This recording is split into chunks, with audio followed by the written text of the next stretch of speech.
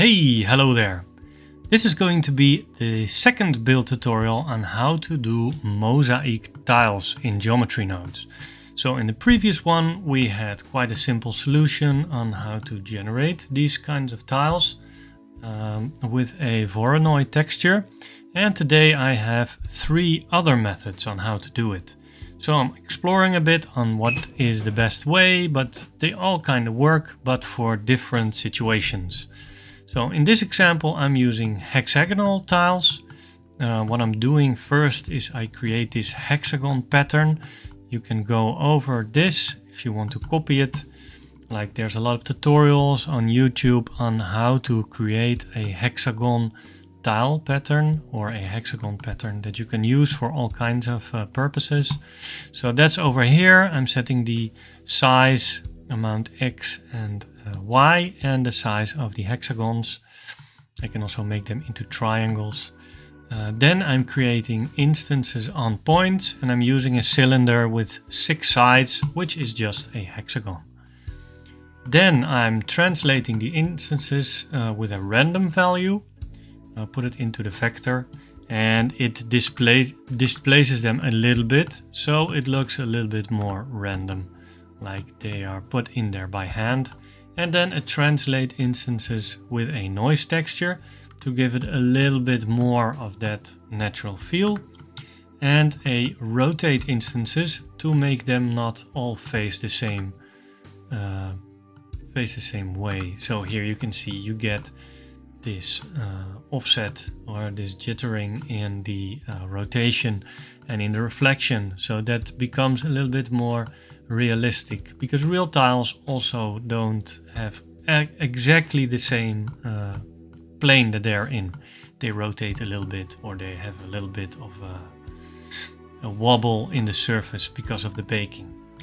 So that's what I'm doing, and here I'm storing the color by the image. I'm taking the position, scale it, and then adding 0.5 to put it in the middle of this area.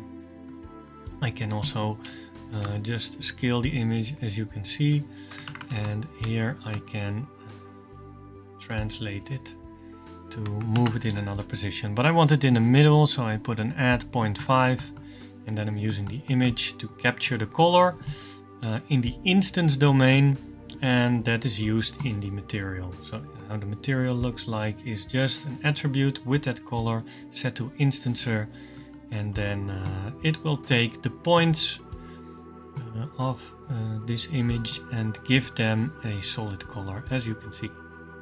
So this is one of the methods to make a hexagonal pattern or hexagonal mosaic pattern, and this looks a little bit too much like a grid. Maybe you like it, but maybe if you want more randomness, what I did is make this setup, and there it finds a position where none of these spheres are overlapping, so you can change these spheres into tiles. To be clear, this is all still a work in progress, and I'm gonna make tools out of them. You can already download these on Blender Market if you want to play with them, or you can just copy them, as you can see what I've done here. So this is fairly simple. I'm using a grid and an icosphere as instance, and then what I'm doing, I'm using this from a tutorial from Entagma, and they were using a simulation zone, but I'm using a repeat zone, so you don't have to wait until it simulates all the way. You can just use the iterations to how many you want. So the more iterations, the more accurate it will be, but above a certain amount of iterations you don't see any improvements anymore. So if you put it really high, it also takes longer, but this is what it does. Like you can the incoming geometry, I make distribution of points on this surface. Then I'm merging by distance, and you can set the distance here. You can see it when I go up. You can take the geometry proximity, then subtract it by the position, scale it, by the scale that I plugged in here, set the position by that vector, and then set the position again to stick them onto the plane again. Like if you make a donut, all the points will stick to the donut and don't drift off. You will see it in this, how it works exactly by this tutorial from Entagma.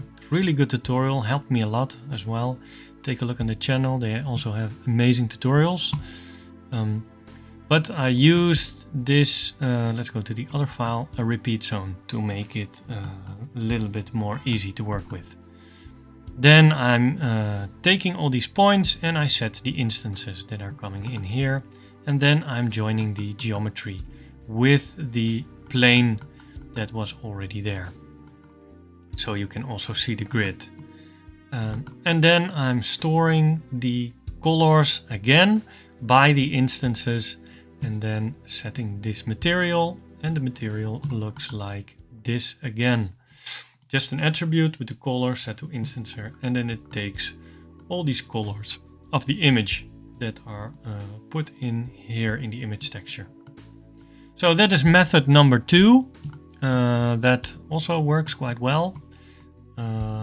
And method number 3 works even better, to my opinion. It's a little bit more complex, as you can see, but also the result is much nicer because you are getting, let's go to the top camera, from an image. It really makes different areas of tiles with a different rotation, so it feels more like it's really laid in patches, and you have that in some cases when you see floor tiling with making mosaics. You get a little bit more of these effects.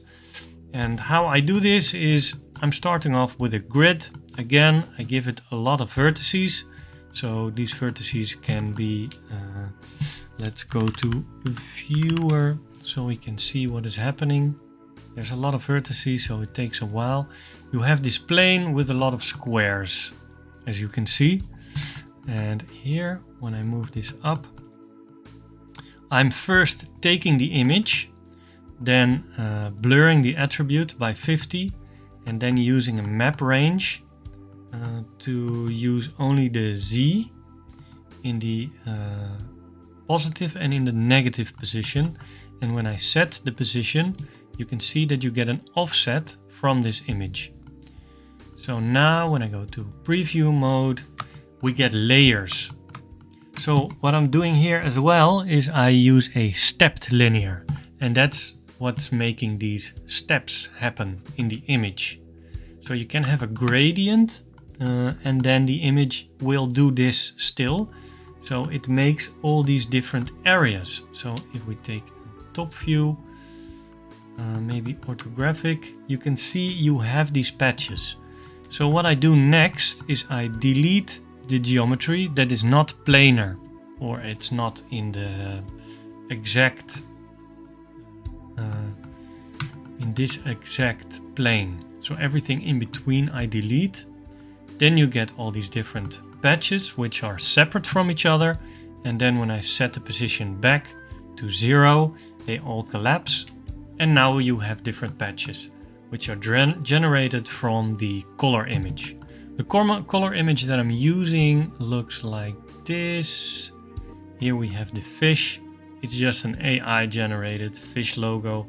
I needed a little bit like an Illustrator kind of drawing, which is already has color patches. So then the mosaic works a little bit better. I can also show you the example with a photo. It still works, but it looks a little bit less like a hand-tiled mosaic. But now you know how to make these separate areas. And then I am capturing the indices of these islands. So I use mesh island, capture attribute, and then the point of this island. And I'm using that to drive a map range, or 2 map ranges, for the for deleting geometry by a Voronoi texture. And when I move this up, so a little bit slow. Then you can see what happens. It takes away all the tiles. So the Voronoi, when set to distance to edge and 2D, it will get this pattern. And I'm using a color map to get this small line in between the tiles, and then you get all these separate tiles. And next thing you can do is extrude them and make them real tiles.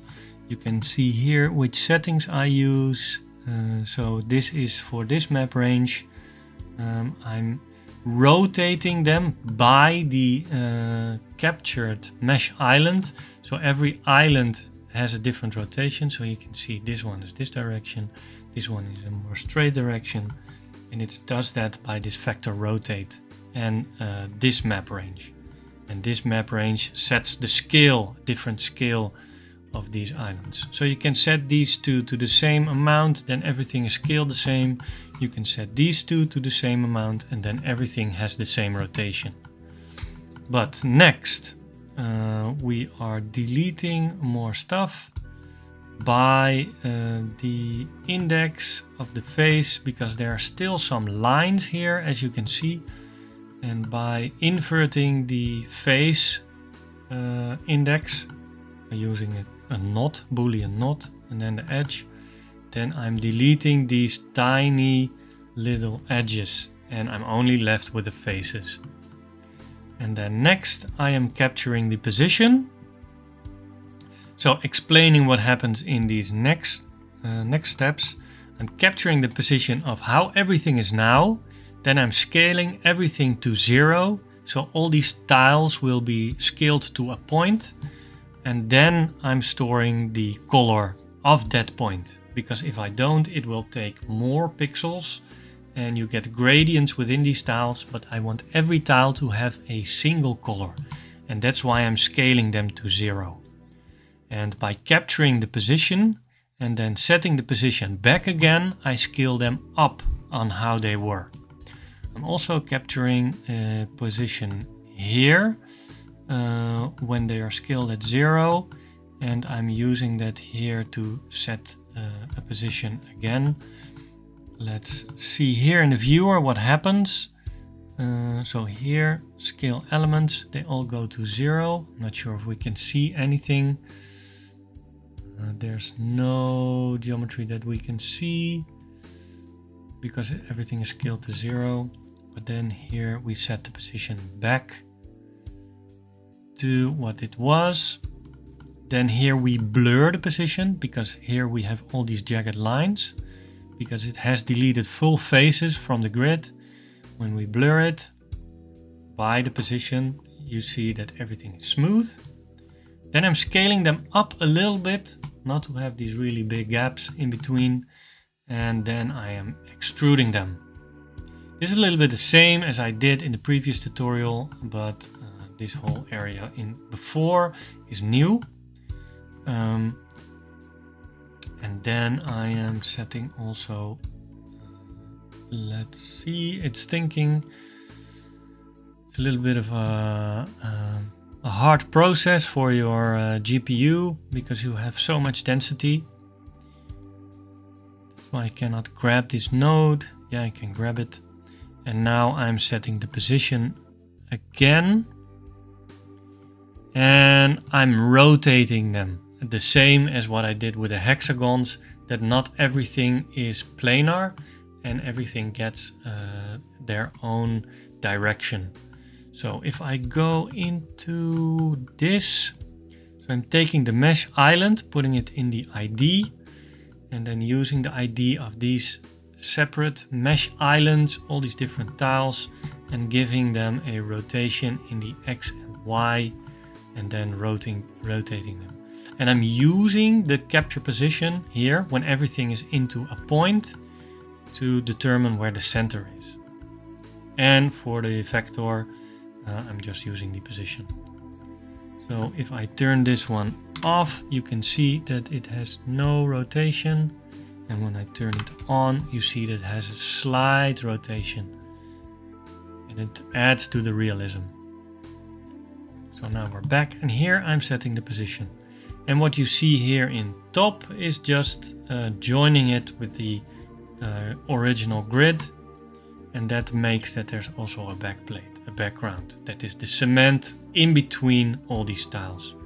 I make it come a little bit up so the tiles are not too deep, and then when we look at it in color, you see that everything is tiled like this. What we have here also is the store name attribute, and here we can see again what the tile looks like. It's just a color. Here I use geometry and not instance because I'm capturing the mesh island index, and I'm also using a little bit of a bump to give the tile ceramic tiles a little bit of a wobble, so it's not too equal. So that is how you can create these kinds of tile patterns. Say again, you can get them on Blender Market. You can get them for a small price if you don't want to build this yourself, but if you want to build it yourself, just go over this tutorial. Everything should be clear from here. And I hope to see you in the next one. Okay, bye.